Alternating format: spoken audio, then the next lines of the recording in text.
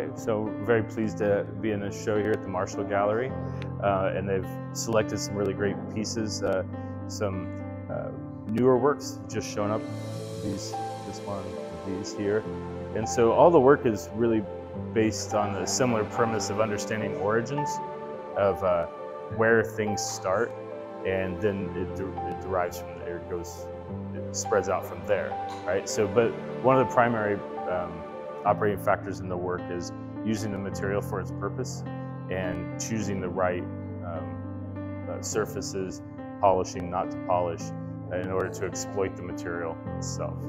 And so when you look at the work, we should be able to consider the back of the work as a mirror almost, because it's polished, and then it's going to reflect and project the light, and should end up multiplying the interior space a little bit too.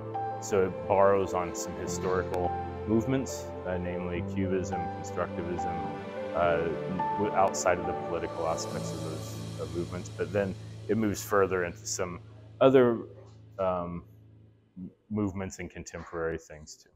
So you can see if the work gets, I've chosen to add some polished areas, some matte surfaces, and everything's done for purpose of conducting the light and accentuating the sculpture and the physical elements of it. These two pieces in particular are a product of an injury I recently had, which took away the use of one of my arms. It's back now, or coming back. But so normally a lot of these surfaces would be cut mechanically. Like on this here, this is all cut, traditional rich cutting with stones, not diamonds. So I'm interested also in this aspect of the glass making is the tradition and the historical elements of the making process. So where we have the incised lines here, I did it here, but instead it's modeled in the clay. And then I've come back with some mechanical tools to accentuate it and make it happen a little bit more. So there should be a similar thing happening here too. And we have there's a couple different kinds of glass. These are lead-based glass, and they're the materials from Germany.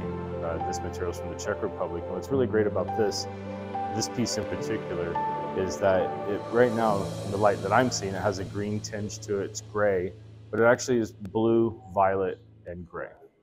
And so that happens because of the composition of the glass. And this piece is interesting for me. Is from a series called Passages.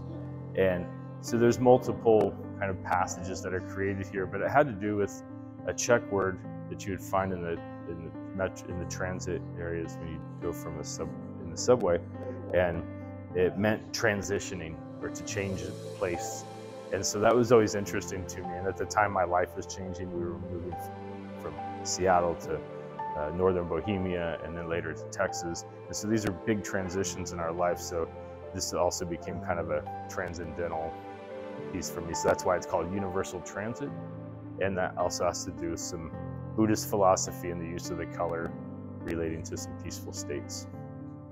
And then this is another new one. Here we're starting to explore more textures and trying to, I think one of the important things about glassmaking is, or all art in general, but for me using glass, is I really want the audience to know how it's made, in a sense, so the mark of the maker. So where we choose to make these really rigid planes, very finished, and then leaving some of the modeled surface straight out of the mold, and so that we can see that this was made by hand and that there's something left of that expression, and so we don't take out make it too cold.